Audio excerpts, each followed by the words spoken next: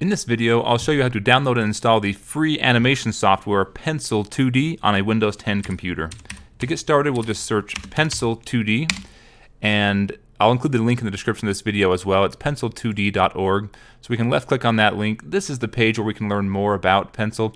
They're always updating it and releasing new features and new bug fixes. Go ahead and click download in the top across the menu bar, and you'll see some different options for downloading.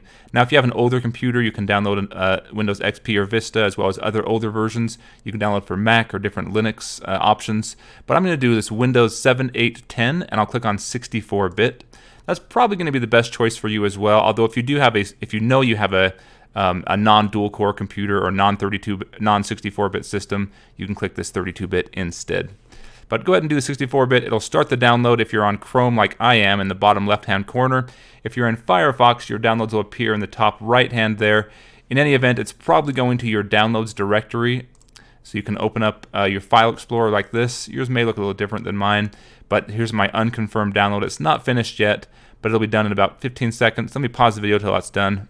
Okay, that's done downloading now. We can click directly on it, although it is a zipped folder, or like I said, we can go to our downloads directory, and then we need to right-click on this folder and go to extract all. And that's going to bring up this kind of like this uncompression software in Windows. We click extract if we just leave the location the same, and it's going to create another folder right next to it. See, there's another folder here, and it also opens that folder. But if we were to close it, we see in our downloads directory we have a zipped version, and then the same version unzipped. So the unzipped one we want to go into, it says Pencil2D, and now we have the program. And it's actually, it's called a portable version, so we don't need to install it at all. We just click this Pencil2D, and this particular one has a little bit of an issue with it. It's not a verified piece of software according to Windows. So I'm going to click that button there to say show more, and then click run anyway. And that will launch Pencil2D.